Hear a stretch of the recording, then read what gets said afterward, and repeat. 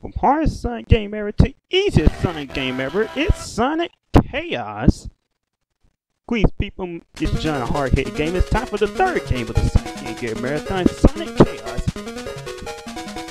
Let's see, already 10 seconds in where I got our first set, because I actually added in the second vocal and the intro music on the Game Gear version. Because we're playing this on the Master System again. For the last time for this marathon too, because we're going to be doing Triple Trouble and Blast on the Game Gear. So yeah, Sonic Chaos.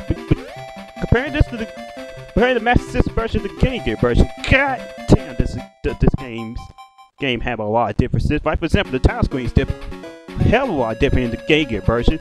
The character selection is probably more detailed in the Game Gear version.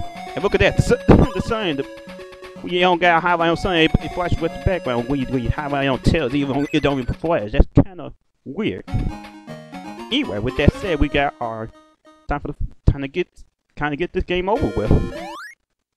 And I decided to pause the game because I was happy to decide because the game decided to finally work this time. Because let's see, well, I actually tried to start recording this. The game froze.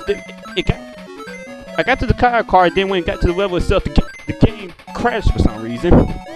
And I don't know what.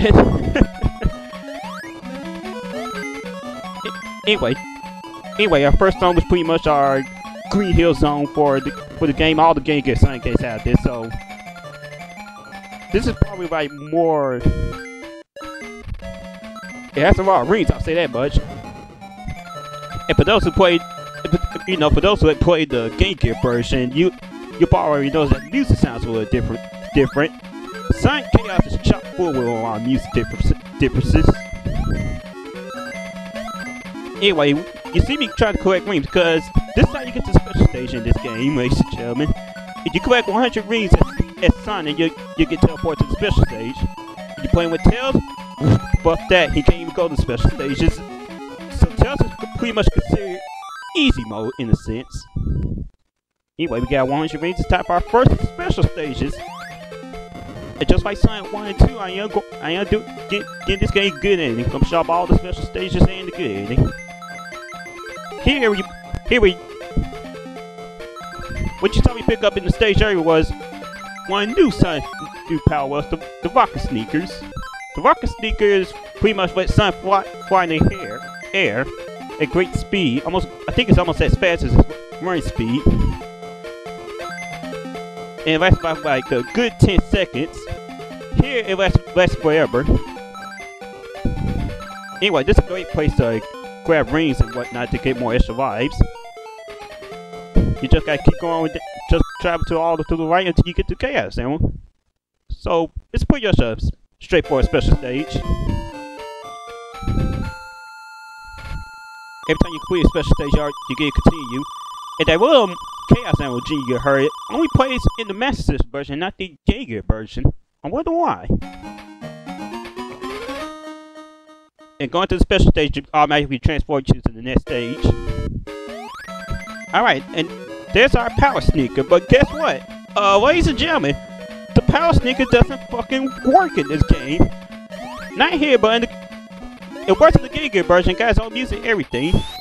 But here, nope, it's just there. Yeah, I don't know what to say about it. So I pretty much got. Since you already saw me go to the first special stage, I probably might well tell you how I'm gonna be handling how I'm doing the Chaos Emerald.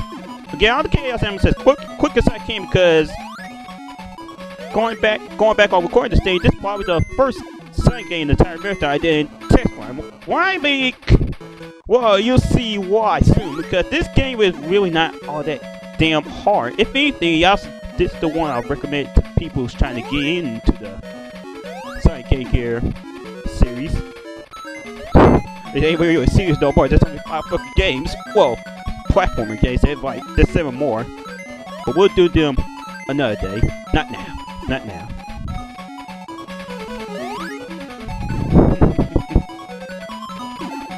So yeah, for like pretty much for the first half of the game, you're gonna pretty much see me try to correct me so I can go to the bonus stage. I mean special stage. Sorry. Slip of the tongue.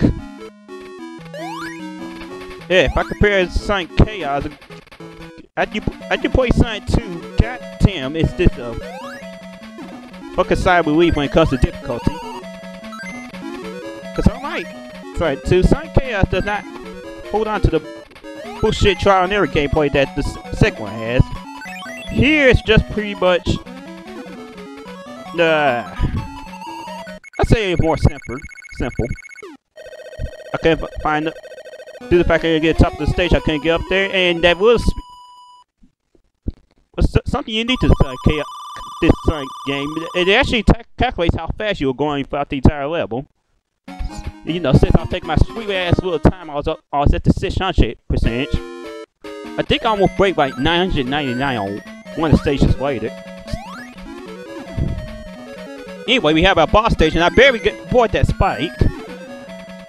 And I like Sonic 2. The pathway to the boss is much more simple than what's here. And now we have our first boss, where you should never, unless you're under 3 years old or over 80, you should never get hit by. All you gotta do is just roll into him. Let's see, that boss had a name. Let's see, what's the name of that damn boss? The Great Bane Moxa Gold. God damn, that's a mouthful. Which is pretty much an upgraded version of an enemy you saw during that stage, Bane Mocha. Anyway, with that said, we got Giga Rapolas. Wait a minute, it smells different. In the Game Gear version, it'll spell Gigapolis, and then now it just got what? L-O to it. That's strange. Sonic Retro, let's see. Sonic Retro says that the real name of the stage is the Game Gear name, Gigapolis. Anyway, with that being said, Gigapolis is kind of like, background-wise, it's more like Starlight Zone.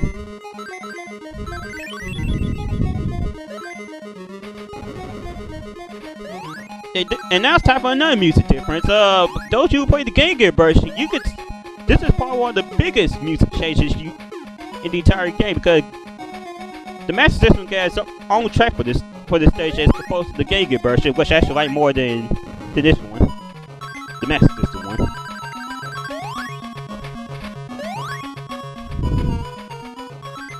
Anyway, well, fun fact, that root loop you saw right there, that's actually the first time where, you know, you actually go from right and start down. This is the first Game Gear game that actually incorporated. Thank God I had that smoothie spike, well, so well, I saw that on my rings. How do I go up? Anyway, that bridge right there, I don't know if I'm going to get to it or not. No, I won't. I just now remembered.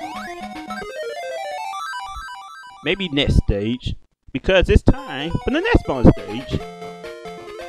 Special stage. Why I keep going to the damn bonus stages? Anyway, here special stage number 2. Unless you got to the third zone of the game by the time Sonic's actually introduced to the Pogo Spring, which helps Sonic jump more higher. But be careful when you ride that spring. If Sonic hits a wall, he'll act like he got hit by an enemy and just go back be a knockback and boost the spring. The mon you saw to the left over there for a brief second was actually a stop timer, which pretty much stops time. So now you can pretty much take your time in that said special zone.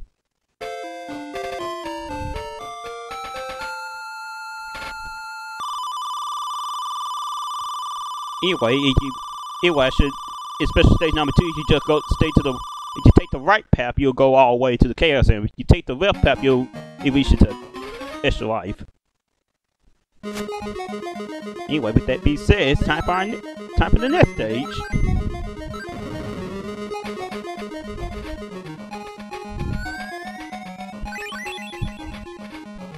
Okay, that's the bridge I'm talking about. If you ain't going if Sonic ain't going at top speed when he goes over that bridge, Sonic's going down.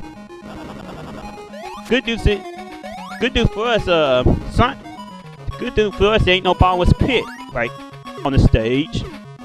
That won't be the case in the radio zone, where it's pretty much mandatory that you get this bridge section right here. Right. Look. Oh yeah, also returning from Sonic CD, seeing that this is pretty much the Game Gear counterpart of Sonic CD, is the Pillwhop move. Through the super peel out boost, Sonic is pretty much invisible when he's trying to wind it up. And just like the super peel out of Sonic CD, it charges up quicker more say than the spin dash.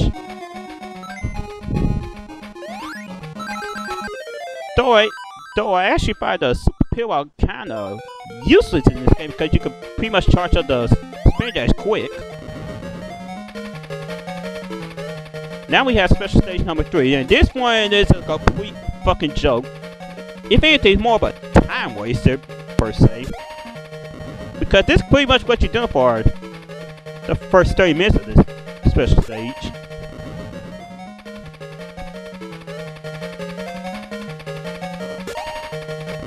Hey, I think this part where the Sonic Bell probably got the influence of, oh yeah, this is the only difference. Hold up right here, and that's how you get the Chaos Emerald. If you didn't hold up, you'll have to. If you would kept going well, you'll pretty much be wasting more time, but you could probably get that extra life. That's all the way at the end, all the way at the dead end over there. Let's see, and I don't like the other Sonic games where you get over 50,000 points. You get free continue. When Sonic starts out the game, he has no continues, and when you play as Tails, he has three continues to start out with. And I don't know how. Yeah, I think he also starts out with 5 lives too. Yeah, he starts out with 5 lives. Anyway, we had this game's bump, and now it's time for the set bosses of this game. But first, invincibility. Now I get to wreck this thing, right? Nope, not really, because the invisibility in this game lasts a hell of a lot shorter. And what you listen to now is a glitch, because if you enter the boss, well, invisibility activated, once the invisibility ended, the boss music stopped in and just play the regular music.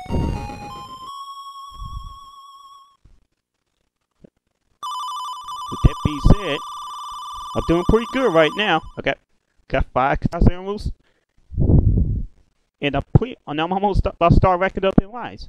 Anyway, with that being said, that's the end of part 1 of Sonic Chaos.